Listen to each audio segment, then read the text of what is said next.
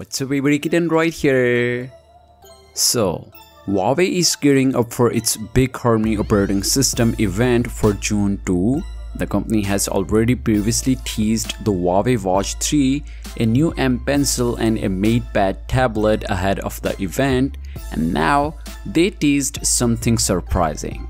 Yes, the company has officially teased the Huawei P50 series. So here is the poster. Well, the poster shows two circular camera bumps at an angle, and according to a report by GSM Arena, the Huawei P50 series is expected to pack a 1-inch Sony IMX800 sensor, making it one of the biggest smartphone camera sensors on the market. And also it clearly shows the big thing, Harmony operating system. Well, this headline indicates that the Huawei P50 series will come with Harmony operating system out of the box, and you know what? The Chinese tech giant has major plans for its Android alternative, with a goal to have it running on 300 million devices by the end of the year. Some part of that massive figure will surely come from brand new devices sales, because Huawei will introduce bunch of new devices, including a pop-up camera smartphone TV, and all of the products will run Harmony operating system out of the box. So surely a lot of Harmony operating products will help Huawei to reach 300 million devices by the end of the year.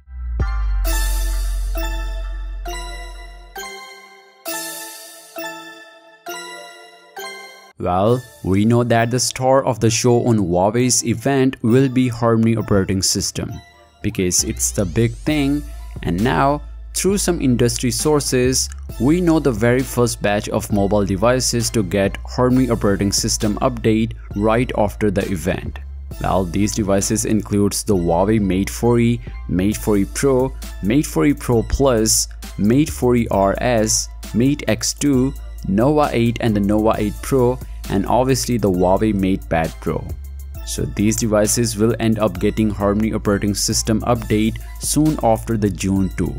And don't worry, as I told you, Huawei will give Harmony operating system update to more than 300 million devices by the end of the year. So surely your Huawei phone will get this update for sure. So yeah, what do you think about this massive news? Well, let me know in the comments down below, and if you found this video interesting, then a sub to the channel will be mind-blowing for me. So as always, I'll catch you guys in the next one. Peace out.